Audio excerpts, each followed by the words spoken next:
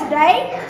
We have a special guest, and we always enjoy David Stahl being here and playing for us, and his gift and talent that God has given him is such a blessing to all of us. So thank you, David, for being here today. Thank you, Greg. So, well, we're glad that you can be here to hear this, and I'm going to go over some announcements. Today, after the service, we're going to have dinner on the grounds with our bi-monthly business meeting to follow. The evening Bible study has been canceled because of this, but I know that Worthville is having a revival on Sunday night, this Sunday and next Sunday. So it starts at 6:30. I believe they said they have a meal at 5, but if you're interested in that. So you know what happens usually every Wednesday and Friday.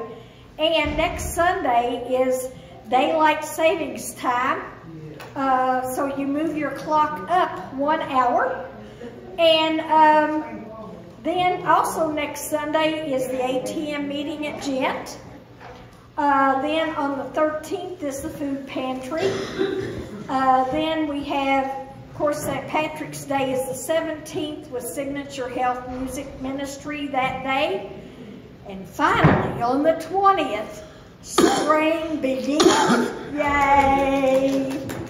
Although we've had some spring anyway. I've got some things coming up. Have you all got things coming up? So it's like they're peeking up through there going, look at me! So, yeah, but that's a blessing because I love spring with all the beautiful colors and the freshness of the newness and all that. That's my favorite time. Then, on the 24th is Palm Sunday.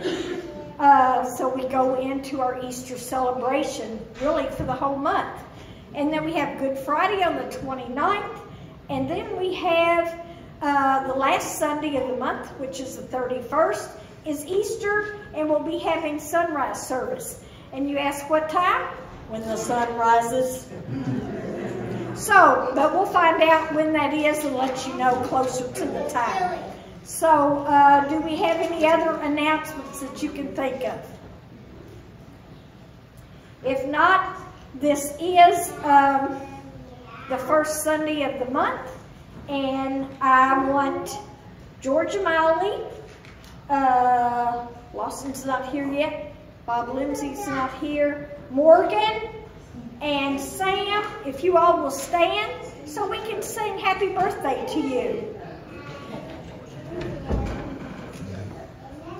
Okay. Happy birthday to you. Remember Jesus loves you. He made you so special.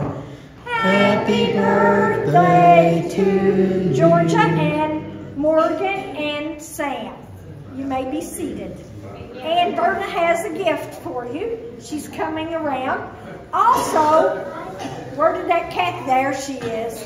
Kathy, you and Doug have an anniversary. So, and Marlena and Greg. So how about you two stand so we can sing happy anniversary to you all.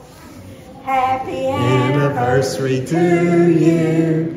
Remember Jesus loves you. He made you so special.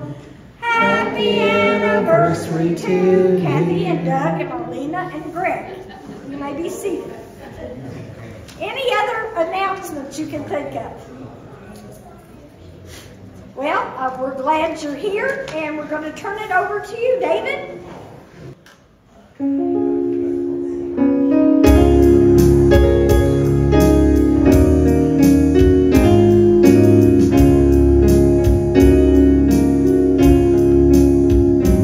Amazing grace shall always be thy song of praise. For it was grace that brought my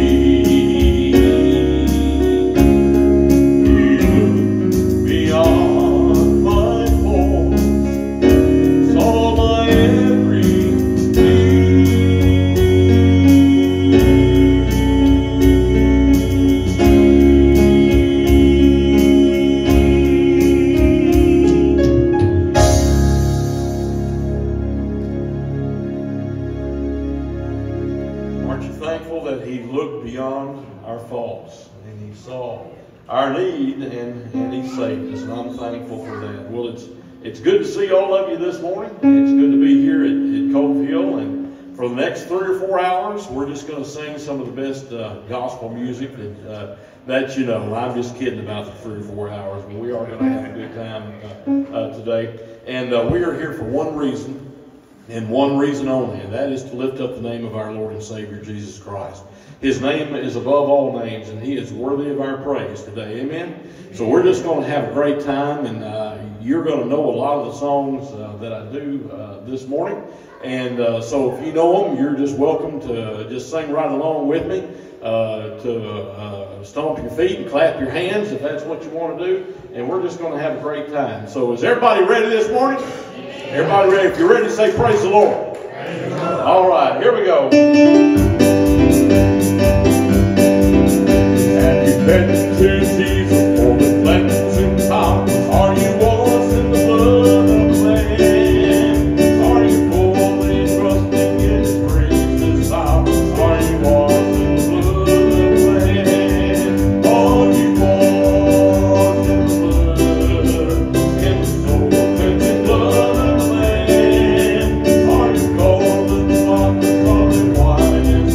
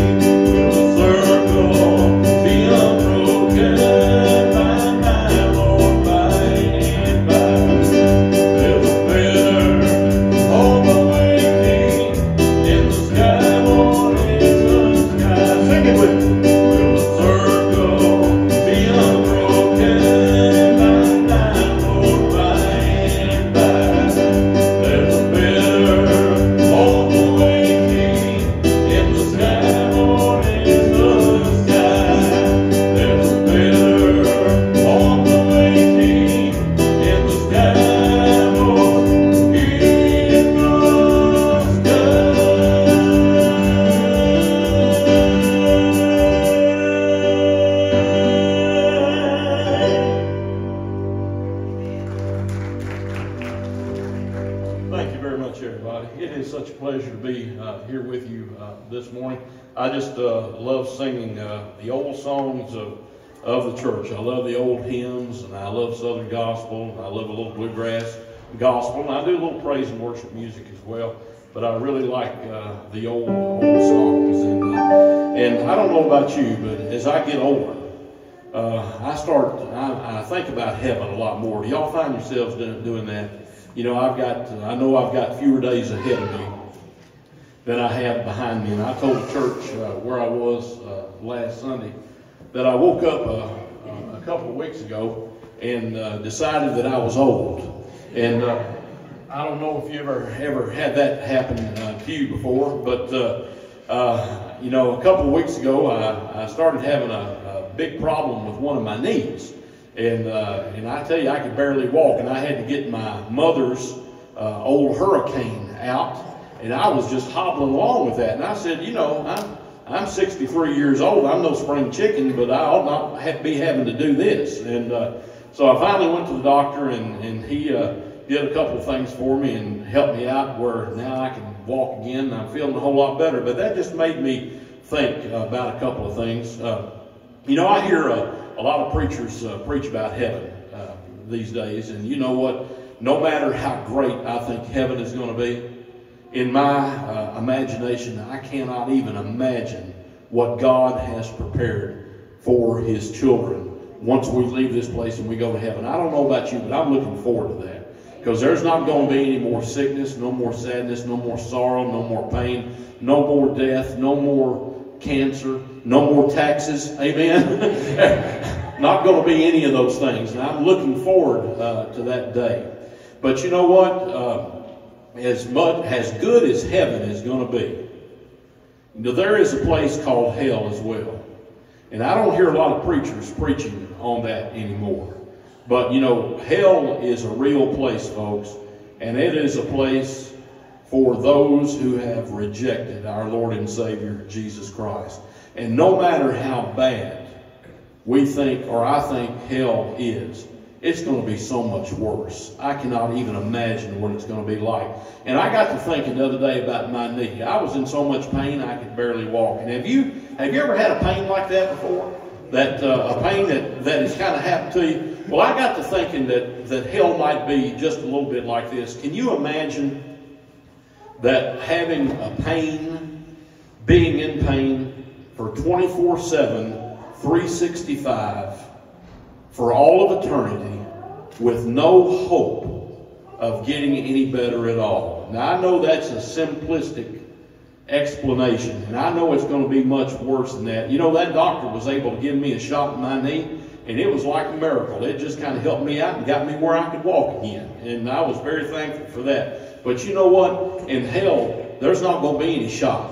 There's not going to be any cure. There's not going to be any way for us to escape that place. And no matter how bad we think hell is going to be, the worst thing about it is Jesus is not going to be there.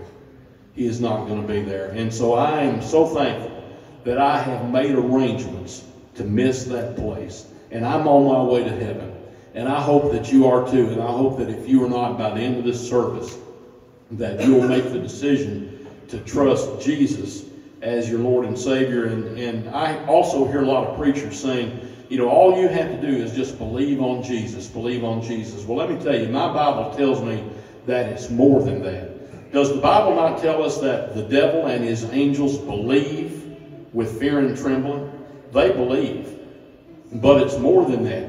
We have to accept Jesus. We have to trust Him. We have to give Him our very lives and trust Him as our Lord and Savior. I hope you've done that today. And so I sing a lot of songs anymore about heaven because I think of it quite a bit. And one of my favorite songs about heaven is an old song that was written by a fellow, and I know Brother Joe knows who he is because he's kind of an encyclopedia of gospel music. Any of you ever heard of Squire Parsons before? Squire Parsons wrote hundreds of gospel songs. And Squire Parsons is still living today. He's old. And I don't even know if he sings that much anymore, but he is the one who wrote this song. And it's one of my favorite songs to sing about heaven. And if you know it, I'd invite you to sing along with me It's called Sweet Beulah Land.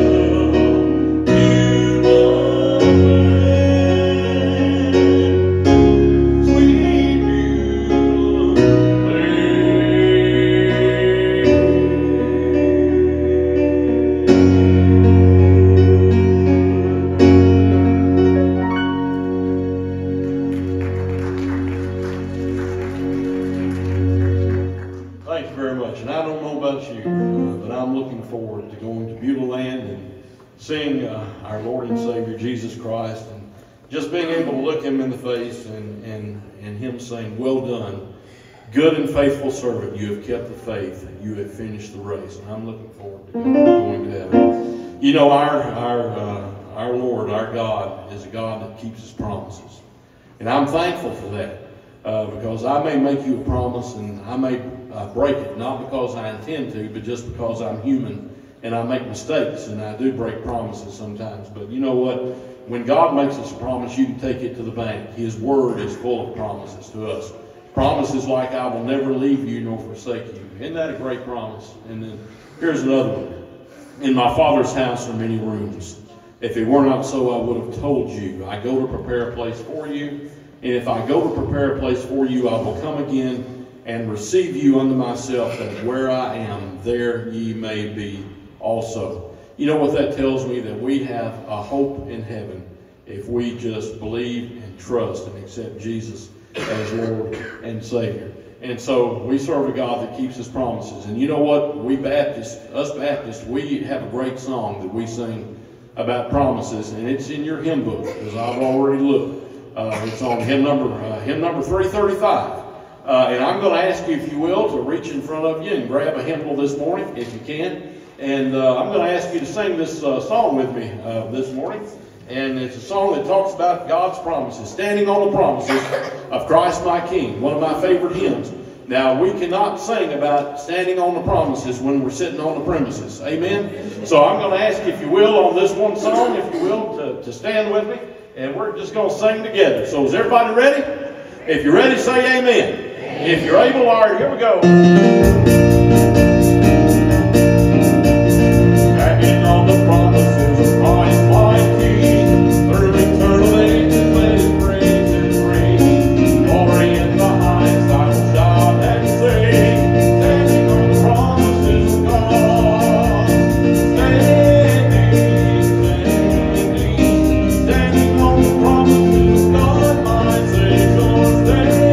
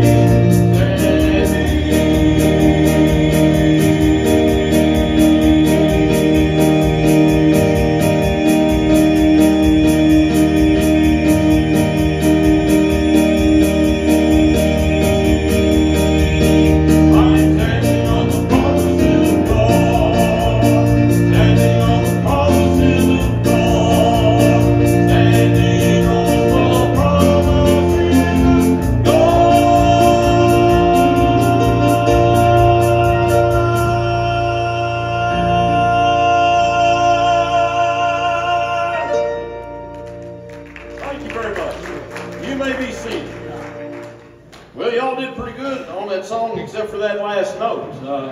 I don't know what happened to you on that, but y'all just kind of dropped that on me. But you know what? I call that Christian aerobics. You know, if you'll kind of sing like that, it will increase your lung power. You'll be able to work harder and work longer and sing louder. And Brother Joe may be able to preach a long way. You may not want that part of it. So, but anyhow, yeah, that's y'all did a really good job singing that song, standing on the promises.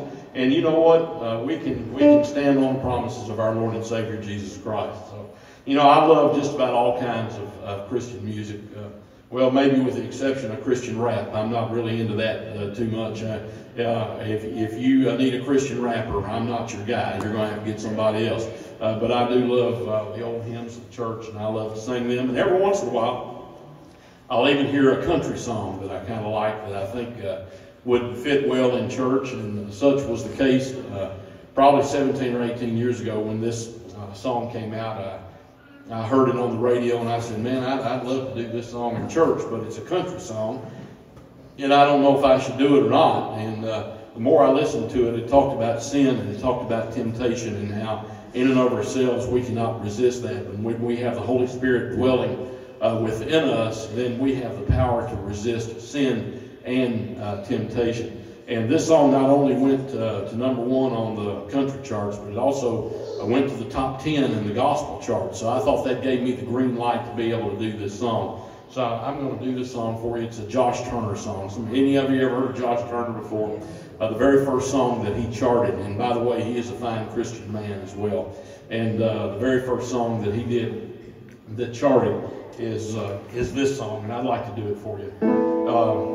It goes a little bit like this.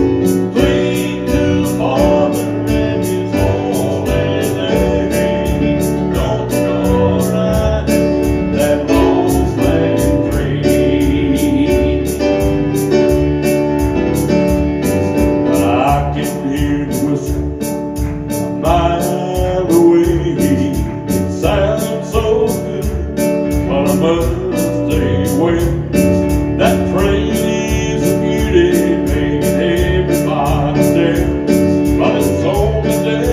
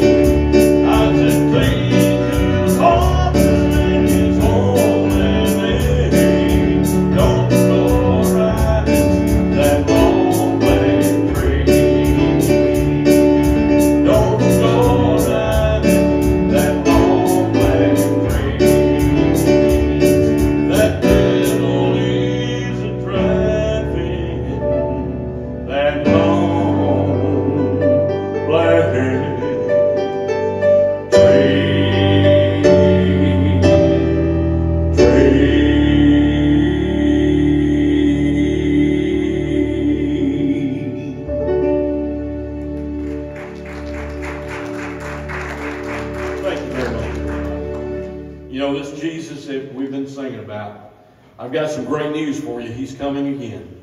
One of these days, that eastern sky is going to split wide open, and those of us who have been bought by the blood of Jesus are going to rise up to meet him in the air. As this song says, some glad morning when this life is o'er, we'll fly away. If you know this, sing it with me this morning. It goes like this.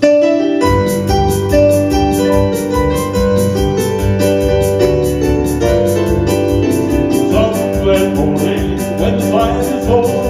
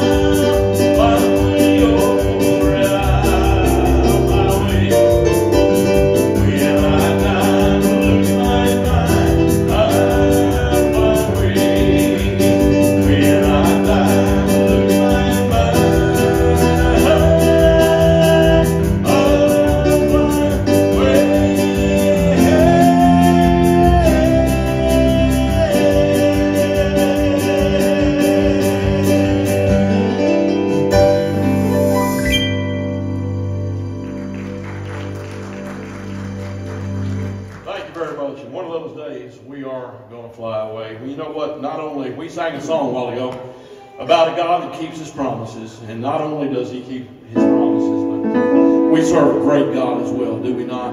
We serve a God that's bigger than any problems that we have. I don't care what we're going through in our lives. And you know, a lot of people believe that when we accept Christ as Lord and Savior, we're going to have it on easy street. We're not going to have any problems. But can I get a witness that's not the case?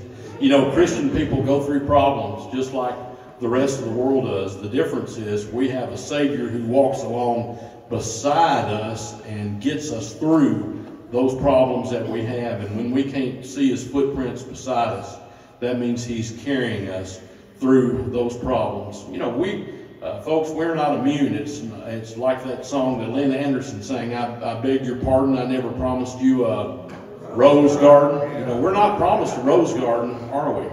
Because I can tell you, folks, I can tell you from experience, and many of you can too, that we're either in the midst of a storm, we're coming out of a storm, or we're getting ready to go into a storm.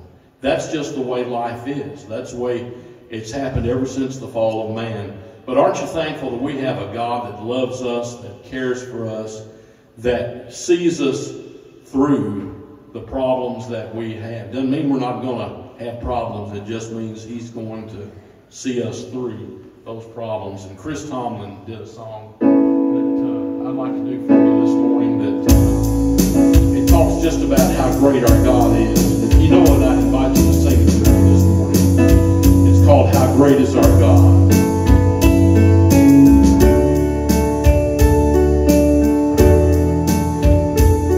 The splendor of the King, glorious majesty, let all the earth rejoice, all the earth rejoice. He wraps Himself in light,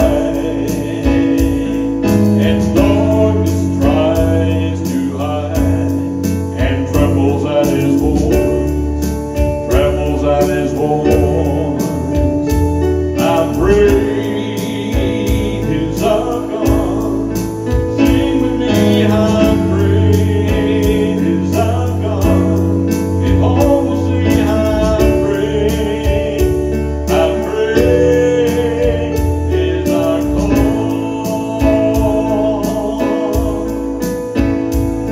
And age to age He stands.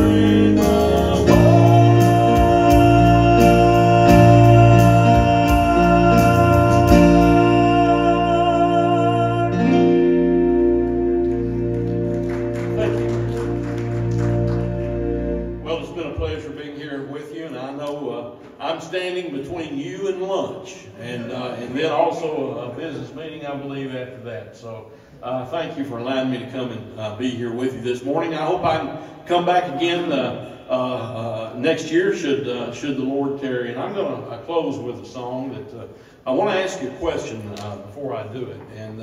And as we approach, we're in the month. Easter's coming a little bit earlier. This year it's coming in March 31st, and so it's in this month. And so where we celebrate the death and the burial and the resurrection of our Lord and Savior Jesus Christ. But have you ever thought about this when Jesus was on the cross? Have you ever thought about what the old devil was doing at that time when Jesus was on the cross? The Scripture doesn't tell us, but I believe in my own glorified imagination, this is what I believe was going on. I believe when Jesus was on the cross, the devil was throwing a party. I believe that he believed that he had won the battle, that he had won the war, that he had defeated God, that he had defeated Jesus, and that he was going to rule the world, that Jesus was dead, was going to die, and he was going to be in charge of everything. Well, aren't you thankful that's not the way that it turned out? Jesus did die on that cross, and they took him down, and they placed him in a borrowed tomb. And you know why it was a borrowed tomb? Because he was going to give it back. You can go today and you can find the bones of Muhammad. You can find the bones of Confucius. You can find the bones of all these so-called prophets. But you know what? You can't find the bones of our Lord and Savior Jesus Christ. You know why? Because he ain't there. Amen? And I'm thankful for that this morning. And so he did. They did place him in that borrowed tomb. And he came out of that tomb. God miraculously rose him from the dead 3 days later. And he came out of that tomb victorious over sin, death, hell, and the grave. And we know it happened because the Bible tells us that over 500 people saw Jesus after he came out of that tomb. So we know that it's true. And after a time here on earth, about 30 or so days, he ascended to his Father in heaven, where he sits at his right hand today, making intercession for you and for me. We have an advocate to the Father through the Son. Isn't that great news? I don't have to go through anybody, and I don't want to offend any of my Catholic brothers and sisters, but I don't have to go through a priest. I don't have to go through anybody. I've got a direct line to our Lord and Savior Jesus Christ, and I'm thankful for that. And I tell you what, do you use that line daily? I do. I hope you pray it daily. I usually pray right before I go to bed, and I tell you what, my prayer list is getting so long. For all the people that are on my prayer list that I'm praying for, I almost have to write them down so I can remember everybody that I'm praying for. But I tell you what, I'm thankful for that. And just like no grave, there ain't no grave that can hold our Lord and Savior. There ain't no grave that's going to be able to hold me either. Thank God for that. And so I'm going to close with this song. It's called Ain't No Grave Gonna Hold My Body Down.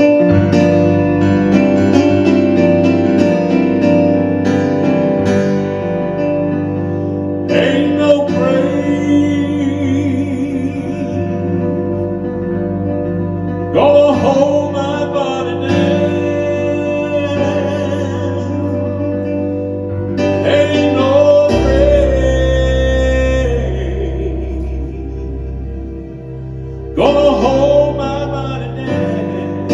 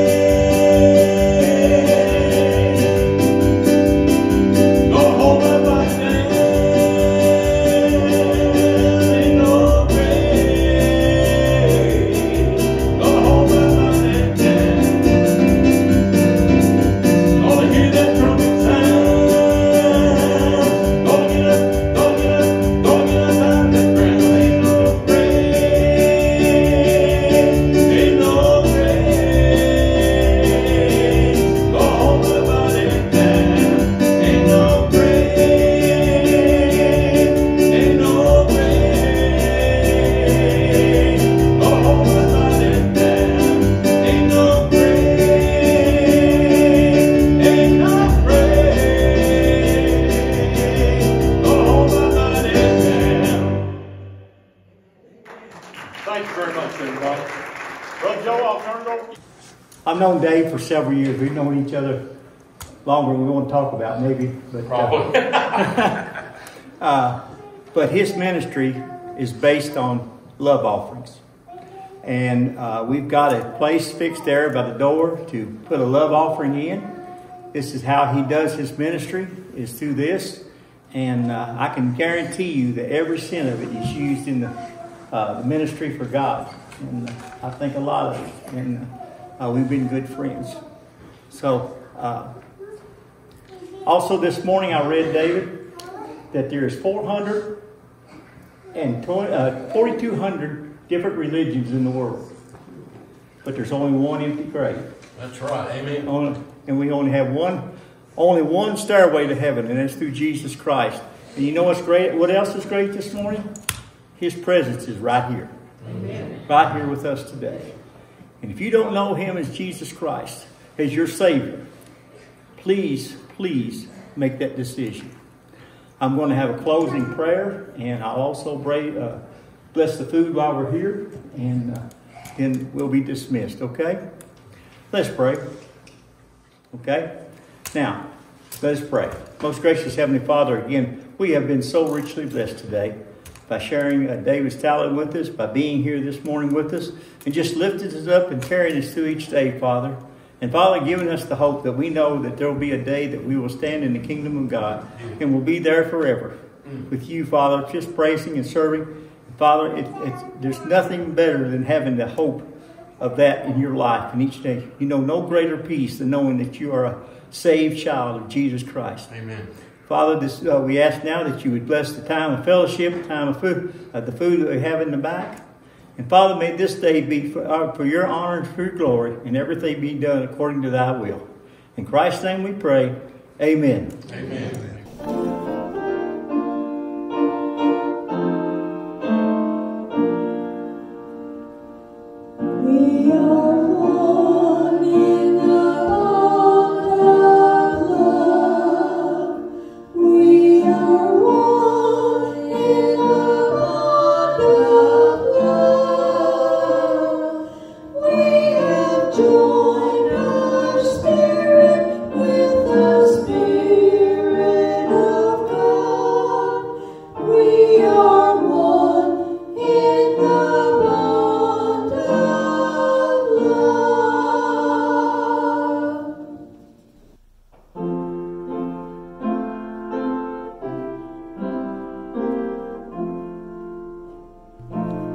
We thank you for joining us for our Sunday morning online worship service.